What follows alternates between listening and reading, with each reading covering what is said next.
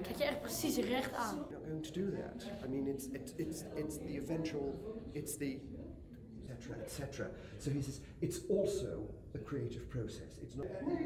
This discussion should be. I said to this colleague who is in the States meetings, I didn't know when I saw it. I had no idea that it was artificial intelligence. When the whole discussion started, I looked at it, and when you look at the freckles, when you go to the painting and you are up close, you see that the freckles are a little spooky. But for the rest, I don't know. I go to a modern art museum or a contemporary art museum, and I see the weirdest things, which are considered art. So it's such a difficult question. What is art and what is not art?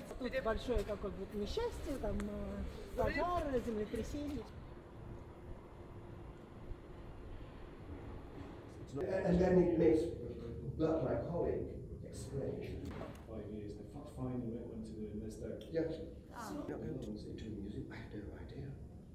In 10 years, it's controversial, so people are for it or against it.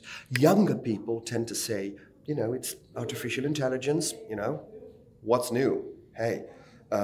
Elderly people sometimes say, we like the more traditional paintings in the museum. So it's also maybe an age thing.